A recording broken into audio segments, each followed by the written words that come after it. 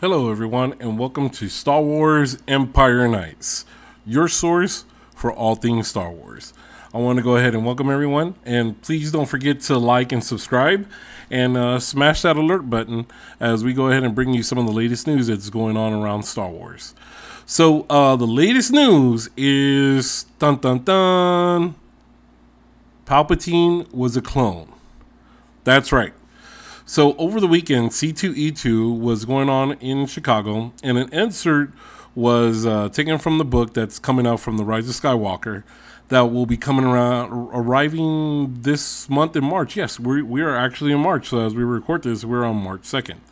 So this month, the book debuts, and an insert from the book that was screen captured was talking about that Palpatine, Darth Sidious, his entity was saved inside a clone body. Now, for those that don't know, this is a complete shock. Like, how was he a clone? Like, how did this happen?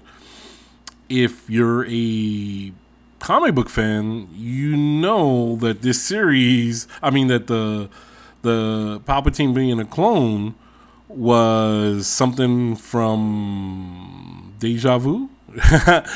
Well, let's go ahead and let's go back in time. Okay, so let's go back to a time where we're wanting Star Wars, we're missing Star Wars, and fans are pretty much doing their own things as far as trying to keep this love of Star Wars that came out in 3 films, and we had a couple of Ewok episodes, and trying to see if Star Wars would ever make a return because of the way George did these episodes 4, 5, and 6. So there was a time, kids, that Star Wars wasn't around, and then fans started getting together, and a publisher, a small publishing comic book in the early 90s,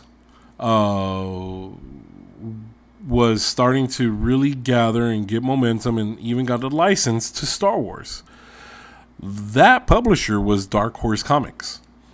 And Dark Horse wound up saying, well, you know what? We're going to do this story. You know, we got Star Wars now. Let's do something. Let's see how we can bring this back. So the first story to come out was Dark Empire. Dark Empire is a Star Wars comic book meta-series produced by, of course, Dark Horse Comics. It consists of 6 issues limited series written by Tom Vitek and drawn by Cam Kennedy. Now, this was followed from a second 6-issue series, of course, that was the Dark Empire 2. So these issues came out, but I believe that one was drawn by Jim Backe. Now, the initial series is notable for being one of the very first Star Wars comics to be produced by Dark Horse Comics, who had acquired the comic rights to Star Wars franchise in the early 90s when they acquired them from Marvel. So this began the expanded universe of Star Wars. This is what we refer to as EU, which looks like Lucas and Disney are now trying to go back to the EU. Well, it would have been cool if they involved this part of Palpatine being a clone, because in the Dark Empire series, where we saw a young, I want to say like 25-year-old Palpatine come back, of course, still with all his knowledge, his entity was still alive, was able to seduce Luke to the dark side, but with the help of Leia, Luke was able to come back and get away from the dark side. But in that series, Palpatine was a clone, and it looks like Rise of Skywalker did try to incorporate that. So the Emperor that we knew that died in the Death Star truly died. And in the scene in the movie in Rise of Skywalker where he says, I have died and I have lived again, it's true. And we now know, because of this insert that's coming out in the book, that he lived because he was a clone. So Emperor Palpatine Darth Sidious, actually died on the Death Star. So that's really great to know because it doesn't water down what Luke and the Rebels did in Return of the Jedi. So I love that move. I love that they kept it right there. But, you know, Palpatine did get reincarnated into this clone body. Of course, we know about the clone technology. And here is where the Mandalorian kind of comes in. This is my own theory. I'm just shooting at the wall. No one's said anything. But remember in the Mandalorian where they take Baby Yoda away and that scientist takes him away and he's sleeping on the table and then Mando has to go find him. What if Baby Yoda or the kid, his blood or something that was taken from him or extracted from him, was able to complete Palpatine's clone? That would explain why the kid, Baby Yoda, was so valuable to the Empire. Because they knew that Emperor Palpatine's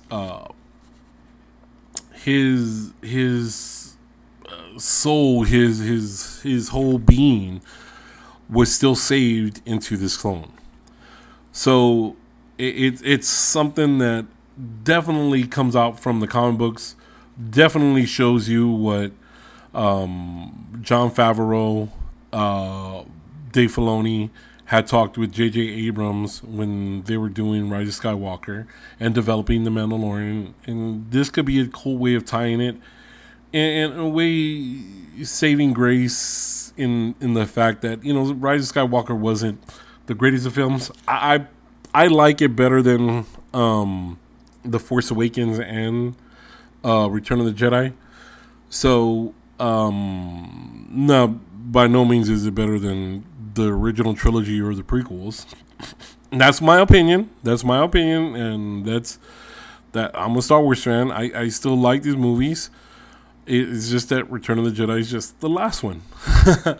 So, but wouldn't that be really cool that when we see Mandalorian in season 2, that we see this where the kid, Baby Yoda's, whatever was extracted from him, leads to Palpatine coming out. I think it's something great. It connects it. And I think it just adds a little bit more value to Rise of Skywalker movie. So that's something that we just learned over the weekend.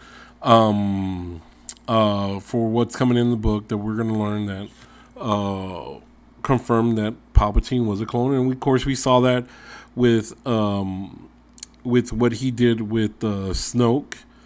And it would be really cool if Snoke's body was actually Darth Plagueis's. That would be really cool if they try to connect that or anything close to that. But just throwing it against the wall, that's maybe a possibility of how this came to be. So stay tuned to Star Wars Empire Nights. Got a lot of cool stuff going on. Excuse me, I have allergies. But stay tuned to the next episode. And, of course, we're covering the latest episode of The Clone Wars. Don't forget to like and subscribe. Smash that alert button. And we'll definitely get you caught up on all the latest Star Wars news. Take care, guys. And may the Force always be with you.